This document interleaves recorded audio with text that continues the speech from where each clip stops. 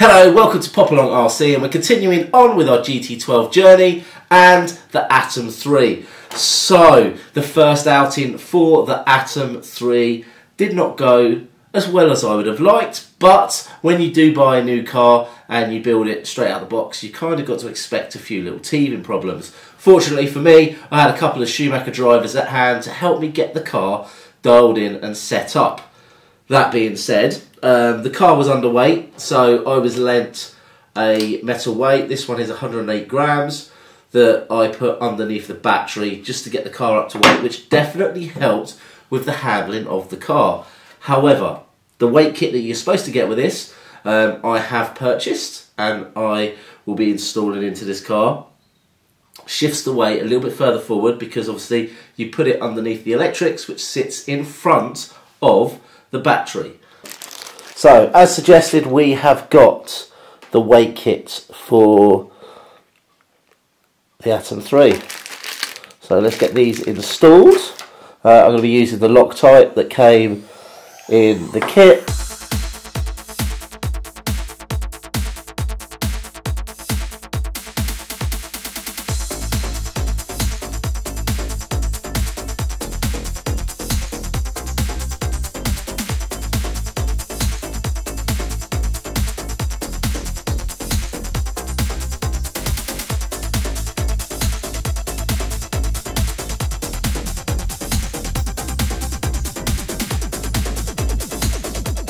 So with regards the weight kit, really simple to install. Simply turn the car over, throw the screws in and screw them all in place. Super simple, and you can move the weights around to try and get the weight balanced best you can in the car.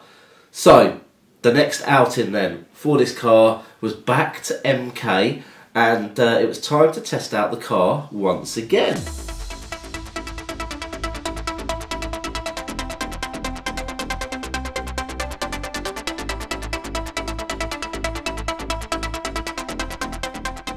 Okay, so second outing for the Atom 3.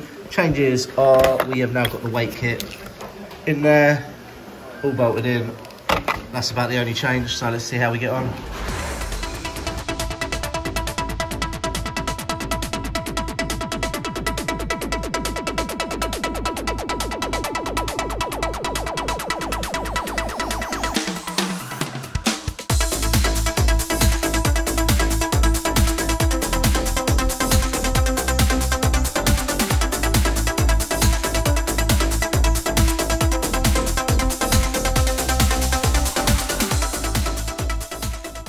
Okay, so round one, and it was not a great experience, I'm going to be honest.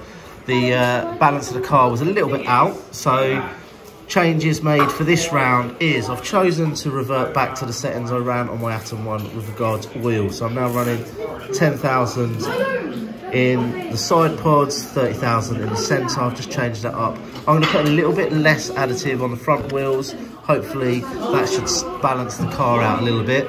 And I have also, on the radio here, so if I just show you this, I have gone to my curve. I've taken it down to minus 30 to sort of just, yeah, hopefully make it a little bit less snappy when I go into those tighter turns. So let's see how that goes.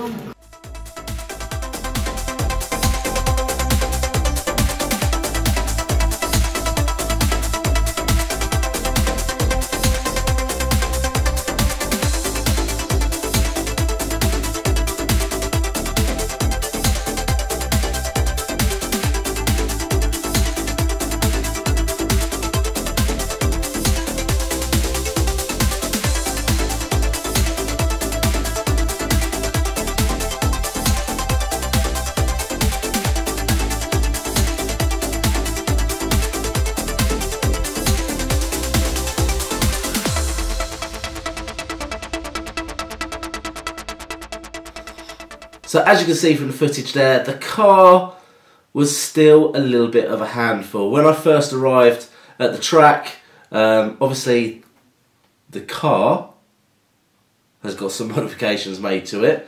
in the fact that it's got the weight in now rather than using the brass weight.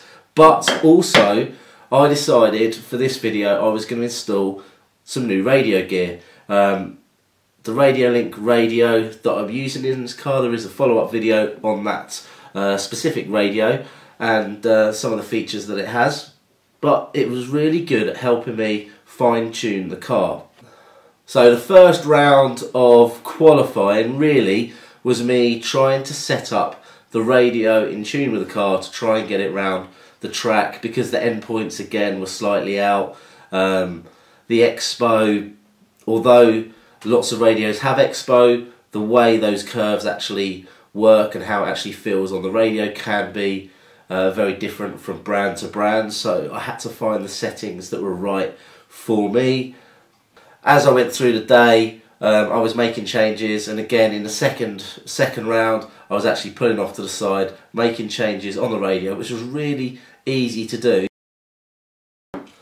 So in the first round my fastest lap was a 15.5 I think, and by the second round with the changes that I was making it got down to a 13.8. I think my fastest lap of the day was low 13. So from the top boys I was still a little bit off the pace, partly because I was struggling with getting the power down with the car, and I haven't adjusted to driving a car like this. I was chatting to many of the Schumacher drivers at the club, and they said that the step up from the Atom 1 to the Atom 2 was quite noticeable, and obviously there's a step up from the 2 to the 3 which isn't as noticeable, but I'm making a jump from the 1 to the 3, so there is quite a lot to change about the way I drive the car to get the best out of this car, and I've got to just put my hand up and say I'm not a good enough driver as yet, so I'm going to have to work on my driving and yeah, really sort of dial this car in. I think it's going to take me a little bit longer than I'd hoped, but still enjoying the journey. What I did notice today as well is the back end was really twitchy at times. I resorted back to the setup I had in my Atom 1, running slightly thinner oil in the side damping. What they have suggested is I could go thicker again down the middle damper, because the car at times was bouncing because the track wasn't as flat as perhaps I would like. So to get it a little bit smoother over those bumps, thicken the oil in that centre damper, and that should bring up the control level there. And that's something I'm going to do this week in preparation for next week. I have noticed actually with this car, it doesn't seem to allow for you to run your tyres quite as low as you used to on the Atom 1. So I was running these tyres really low, so if you take a close look at these tyres you can see there's hardly any foam left on them.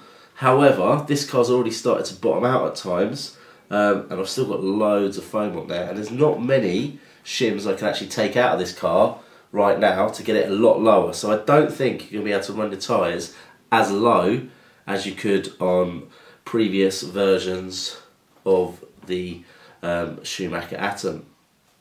Anyway, it's just week 2 with this car, so we've got a long way to go. Still enjoying the journey. I'm going to make a few changes this week, and I will report back after the next run of the Atom 3.